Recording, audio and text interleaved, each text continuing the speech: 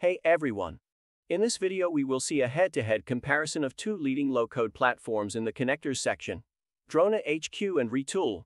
We'll be exploring their database capabilities, REST, SOAP and GraphQL integrations, API authentication methods, multi-step authentication, ready APIs, protocols, and even their support for SFTP/FTP connections.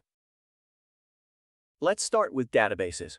DronaHQ offers a comprehensive array of database connectors that include not only the standard options, but also the added security of IAM roles for self-hosted setups.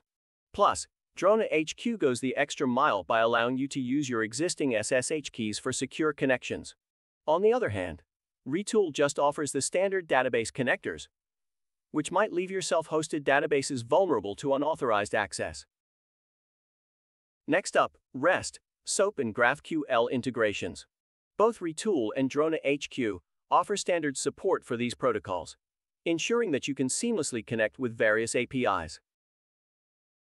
Now let's talk about API authentication methods. DronaHQ takes the lead with an impressive array of options, including standard, JWT, NTLM, Hawk, AuthDigest, PKCE, and more. This versatility ensures secure connections with a wide range of APIs. On the contrary, Retool only offers the standard API authentication method, potentially limiting your authentication options for certain integrations. When it comes to multi-step authentication, DronaHQ once again proves its mettle.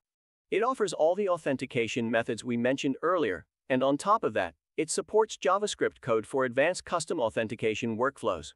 Retool, on the other hand, does offer custom authentication, but it might not be as versatile as what DronaHQ provides. Ready APIs can be a game-changer for your development process. DronaHQ boasts an impressive lineup of ready APIs, including Slack, Google Sheets, Airtable, Salesforce, Twilio, AWS, and many more. Meanwhile, Retool has more limited options, potentially restricting the variety of integrations you can quickly set up. DronaHQ shines once again with its support for advanced protocols like gRPC, SFTP, SMTP, and even shell scripting, providing even more connectivity options for your applications. In contrast, Retool offers limited protocol options and only on self-hosted setups. When it comes to secure file transfers, DronaHQ gives you the option to connect with SFTP and FTP with ready connectors. On the other hand, Retool lacks ready connectors for SFTP and FTP, which could be a limitation when you need to handle file transfers in your applications. In conclusion, both DronaHQ and Retool have their strengths in the connectors section.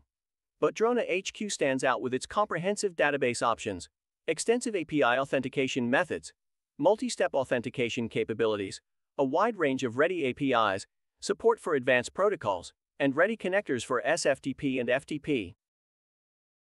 Visit DronaHQ.com and start building internal apps now.